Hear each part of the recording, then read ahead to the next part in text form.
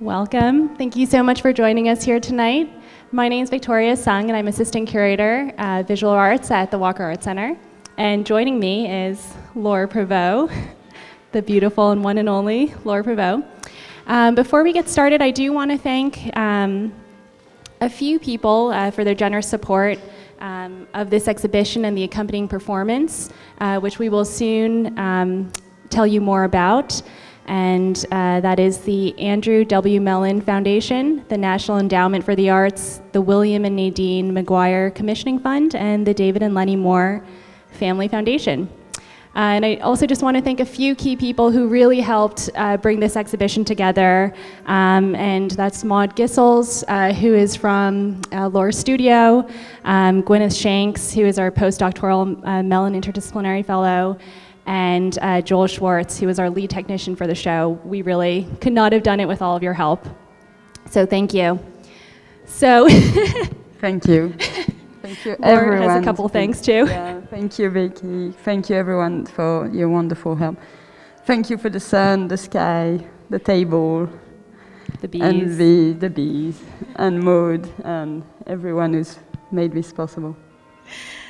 And so I think maybe I'll give a quick introduction to Laure, and then we'll get started and talk a little bit about her practice and this installation in particular. Laure Prouvost is an artist who was born in France and has lived and worked in London as well as Antwerp, and is now based in Antwerp. And she is primarily a video artist, but many of her videos kind of spill out from the screen into these really beautiful installations that kind of tread this boundary between, reality and illusion. So many of the objects that you'll see kind of seem to spill out from the screen itself into the space of the gallery, and then from the gallery here, kind of onto the terraces as well. So kind of intermingling art and everyday life. So really this installation takes place in this gallery, but also what's going on out there. So, Laure, yeah. Maybe do we want to pull it to the side? Don't worry, I'll do that.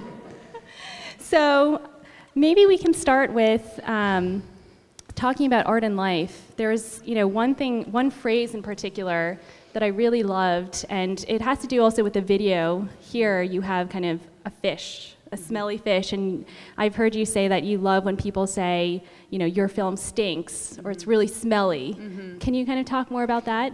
Yeah, oh, my hair, my eye is a bit scratchy, but yeah, how do I talk about this? Yeah, I think it's something I always, in a lot of the piece I've worked on, I try to sort of break that wall between what's considered as being an art piece and how do you translate an emotion to bring smells to how your mind starts trigger smell, or how do we experience through art, or even enhance an experience through art that we've experienced in the past. I mean, it's all about memory and how, your brain triggers a little thing that you might have experienced as a child or unconsciously. So it's very much this idea of, I'd love that a medium can do more than what it is. I mean, that a medium is not just pixels on the screen, or that it starts to stink, or it starts to melt into the audience, and as a viewer, you become this kind of protagonist. You are the smell, or you are, So it's finding ways to trigger this. Yeah, so you do that quite a lot through as you're saying, I'm seeing one eye right now. You do this quite a lot through through the videos themselves, but triggering these, memories, kind of the Proust de la Madeleine, as I think you've kind of referenced before, kind of these childhood memories once you smell something or see something.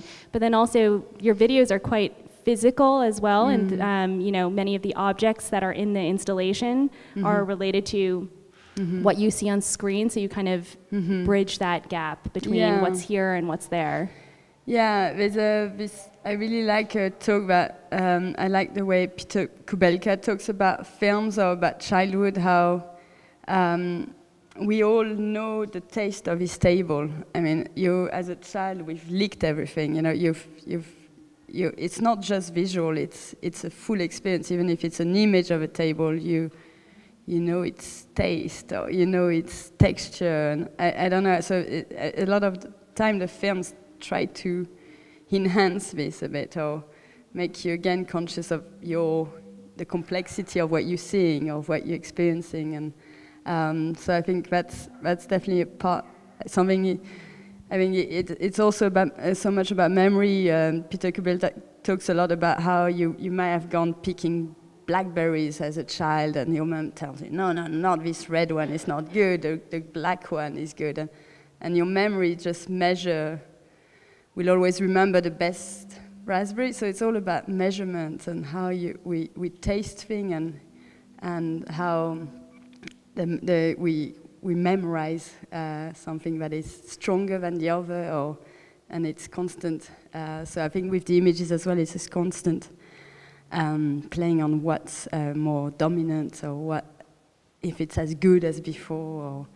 And then when you talk more about the melting of the characters in the space, or bringing object into this environment, I'm hoping to extend that pixels into physicality, and making all of you participants, and you're the protagonist. You know, without you, the show is nothing, and so it's really you are the actors. You are the one who might link this branch who's been growing boobs. We just found it down the park. We were very surprised, so we put it up there. Very feminine branch. Yeah, it's a weird thing happens these days in this world, you know, with so much hormones in the ground. So, but yeah, so it's really making one part of the situation. And can we talk about the objects themselves, because they are kind of everyday objects that you find, or ones that are personal maybe to you, but also that may be familiar to everyone else as well, so it becomes more of kind of a universal experience of your videos. Yeah. What you mean? But how do you choose? I know it's quite organic for you, but how do you kind of choose which objects to put in the video, and then also highlight as kind of relics of sorts in the installation space? Yeah, I think I've been using a lot this idea of relics of the everyday. So this glass could become the most important glass ever because Vic drank from it or whatever. But and having kind of reimagining its history, but also I mean the museum are becoming kind of new church for thinking, and I mean it's very blunt, but it has this power of saying this is important, so look at this and let's keep it. And so I think bringing these objects and giving them a narrative of either fictional or real, bringing them a kind of consciousness is something that, and the way I choose them, it's very, I think, I don't know, whatever's around. I mean, close to or whatever we live, and here. I mean, here when we came here, we had a very different idea of. Yeah, maybe we should start talking about kind of what we see and hear here. So in this gallery space, well, so the title of the exhibition and the accompanying performance, which we'll talk about more, is They Are Waiting for You. Yeah, we've been waiting for you for all day. We're so pleased you're here. Thank you. And the initial conception was slightly different, but then when you came here and you saw the space, do you want to maybe talk about kind of how your idea changed over time? Yeah,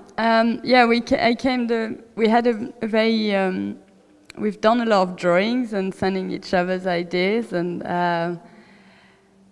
I knew what I wanted to do with the video piece, which is the centerpiece, I think, for me. But I was really playing of what would be the rest of the space, and we discussed a lot about creating a kind of waiting room. They're waiting for you. Please take a seat and wait. You'll see what's going to happen in the next stage or in the next part. And then when we came here, I think what became stronger is the windows and this effect of seeing the city and how the outside should come inside and vice versa, the inside should come outside and I don't know, for those who've seen the video, the promise of the video is that you belong to it all. I mean, you are the view, you are this view, you are these walls, you are this floor, you are this chair, you are the structure we made, you are the being, you are... it's this kind of letting go of any knowledge, almost any words, and you become... And I think once we came here, it became more obvious that this room should become the outside, almost, so really stop having that barrier of the glass almost, but questioning it and letting the door open and letting life come in from every side of it. Letting leaves blow in. Yeah. Intentionally. Yes, of course, yeah. And so maybe we can also talk about, there's this structure that we've constructed in the space, which really kind of breaks up this gallery in a really interesting way because it's a very rectilinear gallery, and when you saw it, you kind of wanted to play with the angles and kind of have, the visitor kind of walk through and get a little disoriented and lost. And what was the thinking maybe behind kind of this dark, almost a womb-like space when someone enters the door? Yeah, we did a lot of drawings and thinking, and this felt the most sort of, it's clearly human-made structure. It's like clearly been designed. I think there was always this idea of there's this long corridor. I don't know if some of you have walked through yet, but the long corridor. So you really go entering a kind of subconscious. Here you're really down to earth with kind of reality and. So you're walking down this corridor where flashes, like memories or objects sort of flash around. And then you enter the waiting room. Then you ask to wait, take a seat, look what's around you. And there's a lot of play around feminine and masculine. Like I'm being French, but living in the Croatian desert, I know a lot this play on masculine and feminine. It's been something, because when I speak English, I always say, oh, this chair, she's very heavy, or this table, she's a bit grey, or, because, with Latin language, you put gender to objects, and I think it became, I wanted to play on this idea of language and what we learn and why should it be feminine, why should it be masculine, and sort of playing on this. So that the waiting room is a lot around the gender of objects and asking you to consider what you see, what you know, what's the name of things, how come this means this, and then there's this you'll see here the video pointing in the right direction. That's where it's a video divided in 4 parts. First, you learning how complex the world is, that things don't really mean what they mean, and then you have to use that complexity into action, and then you de-learn and you just learn what the word is for things. So it's, as a child, like tree, water, and then slowly there's no words. So it's quite an epic thing if you manage to enter it, but it's from complex to total being. But I mean, it's something I'm trying to do. I mean, it doesn't mean it's there. and I wanted to have this crack where you can enter, but also see the city from. Right, again, blending the art, life, inside, outside, all of that. And just to point out what Laure was talking about earlier about kind of, some of these nouns in French having either being masculine or feminine nouns, you'll kind of notice small, subtle details on many of the objects that are throughout the gallery space, even on the chair, which is a feminine chair, may have some small boobs on it, or some of the branches and some of the other objects you've kind of personified in a way. Well, you've been great help on that. We've been busy. Studio Prouvost. We've had a boob making factory and all of these little objects. But one thing that you were talking about in terms of the central video, you talked about kind of the 4 different parts and how you're really trying to prompt this de-learning and this de-learning of kind of all the categories that we are asked to remember. And so in the beginning, you really start off and your voice kind of says, remember, remember, and then it's kind of an impossible task to remember everything. But then, I'm kind of curious if you can talk a little bit more about how, language plays a role in your work in terms of there's the written text generally on the screen, there's your voice, which Laure narrates, many of her video works. And so it's either her, soft kind of whispering, or you can be quite bossy at times and, demanding of the viewer. But as you were saying, you're kind of trying to make the viewer a protagonist or, really central part of the experience. But how does language kind of figure into, what you're doing, and why this interest in language? Yeah, let me think. Scratch your head. Yeah, no, I think language is I think it's center part for anyone's life, I guess. But I mean, for my practice, it's definitely been a very, very central. Mostly because I find, especially as a teenager, I couldn't use the right word. I really felt I was not.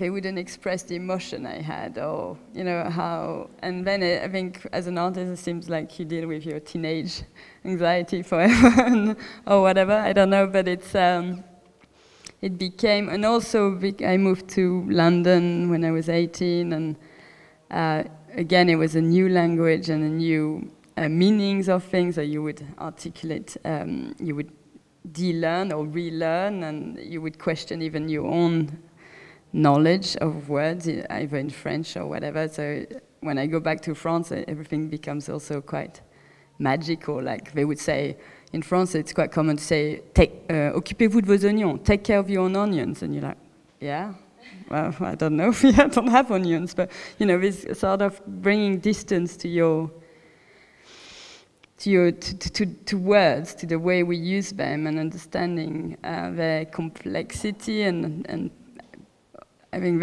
since then I've been using them a lot to, sometimes it's to lose control of them and being lost in them, but also I love also the way they become incredible for the imagination. With my signs, it's like ideally this wall would be 5 meters further. You have to, as a viewer, you making the image of pushing the walls. So ideally, we all have a cocktail as we talk now, or whatever. But how do we? It's so nice to let an image. I love words for that as well.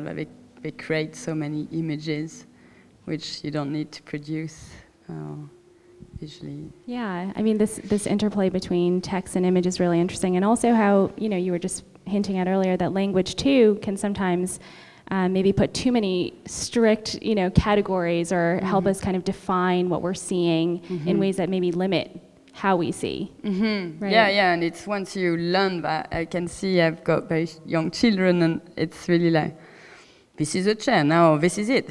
It's only a chair, And when you're just born, it's much more in some way, but I don't know, it has the weight, it has the texture, it has the smell, and we kind of simplify it with words, I think, just to a practical reason, but it's the only way the word can run. I wouldn't, it's still it's an interesting, it's just nice to bring consciousness to it. Yeah, and I think it's also interesting how language can clarify things, but also in this process I also found that language in a way may not be sufficient enough to to translate a vision. And so earlier you were saying, how in the conception of the show you were kind of sending drawings and we were kind of having these conversations back and forth. And I remember this really funny moment where, we were talking about the floor plan And we had been talking about it for about, an hour. And at the end of the call, we realized that we were both talking about the same floor plan, but completely opposite orientations. So, I thought Laure was saying that the windows were on one side, she was talking about the other side. And that's when we decided to really start doing FaceTime conversations, because sometimes the visual is really what you need to kind of translate or communicate in an effective way. Yeah.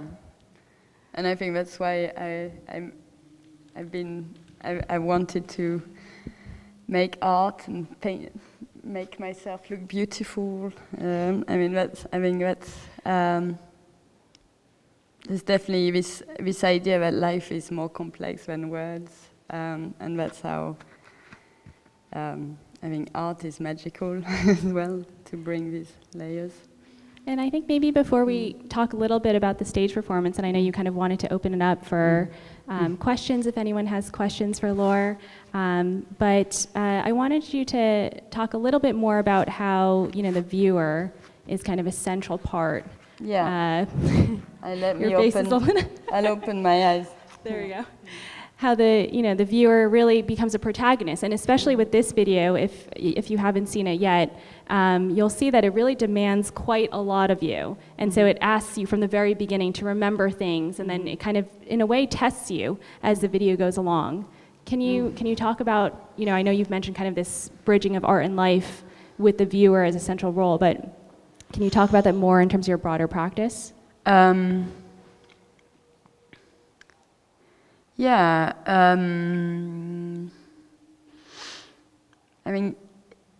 especially in this piece, it's kind of a teacher telling you, don't forget, and do this, do that, and then how life is like, come on, you're not going to manage if you don't remember this and do this, and even for us, for the show tonight, it was like, we need the clementines, yeah, in the video.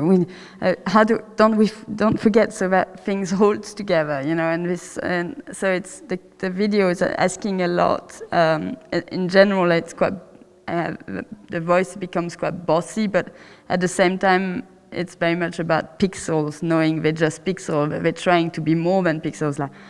No, have a cigarette. I told you it's okay, have a cigarette. But they're just pixels, so they can make up anything they want. So it's fine. It's this sort of between the very controlling pixels and the idea of images controlling us, and this overwhelming of information we get constantly through television, through selling us how to not lose our hair, or how to. So many things that are constantly thrown at us, and in the video, in some ways, it brings consciousness that you're only looking at images, even though it's extremely demanding or bossy. It tells you that you're looking at an image constantly as well. It tells you that. I think so. I hope. It's this play on materiality, trying to be more than materiality, or it's like it's the object trying to be more than a table, it's the film trying to be more than a film. And there's maybe kind of like no hierarchy between, viewer or screen or pixels, or everything's kind of on an even plane. Yeah. This exchange. Yeah, definitely. It doesn't let you much time to speak, but it wants you. It's the video constantly like, please stay with me a bit longer. And thanks for being here, and focus, because we're going to be part 5 and we could go much deeper. And so yeah, the video is in demand of attention, but that's art. That's object and art who are in demand. Yeah. So I think maybe, Laure, maybe we can talk a little bit about the upcoming performance. I know you're still working on that. But this is the exhibition and the performance are really a big part of our Mellon Interdisciplinary Initiative, and that's an initiative that is generously supported by the Andrew W. Mellon Foundation, and it's one that's trying to bring together the different disciplines. So here it's visual arts and performing arts. So we have with Laure, an artist who has worked primarily, in these kind of more moving image installations, but in those moving image installations, really breaking that fourth wall kind of offering a different platform. So with the performance that will be on, I think it's February 9th and 10th in our McGuire Theater, that's one that, you know, is really one of your first major stage productions. And so I know it's, you know, really going to be closely tied to what we see here in the gallery, especially with the video piece that will kind of anchor the stage as well. But what other, can you tell us a little bit more about it? They're waiting for you. Just come in February, they'll be waiting for you. Yeah, I think it's gonna be very much this consciousness of, it's gonna, the starting point is the video becoming even more enacted by either people or light. I think that I use lights a lot as well, so curtains, being aware that they're there and sort of seeing it's bringing consciousness to the place we will be. I think that the theater's gonna be singing itself in some ways, or presenting or being itself in the most sort of complex, I hope. But it's, and I will work with a wonderful artist, Sambil Infante, who I've worked with, and also my uncle, who's in the film and who's a wonderful choreographer, who's gonna be moving things with me. And Philippe, who's here, who's gonna bring it all to life. You can see him. Yes, you're there. And you will, you know, there you'll even further be kind of, you know, making this hybrid between reality and illusion, stage and audience, and I know you kind of want to keep it quite, you know, active in the entire space. And I think some other things that, you know, Laura's been working on, you did a residency here in June, and you've been working with some Minnesota-based singers. Yeah. So you'll have some choral singing and drums and recorded sound, and as you said, dancing and movement, and so it'll really be quite spectacular. Yeah. You look pretty grumpy in your mask. Yeah. I'm a bit hot, you know. I'm sweating. It's just like all these people here. It just makes me very nervous. But yeah, no, I really look forward to welcome you, and we will be waiting for you. We will be working hard for it, and yeah, thank you, Vicky, so much for your incredible work, and all this wonderful team here who, made I felt I was massaged for the whole week, like, into making this happen. So yeah, thank you to Walker and everybody. It was so much fun. Yeah, always. Thank you.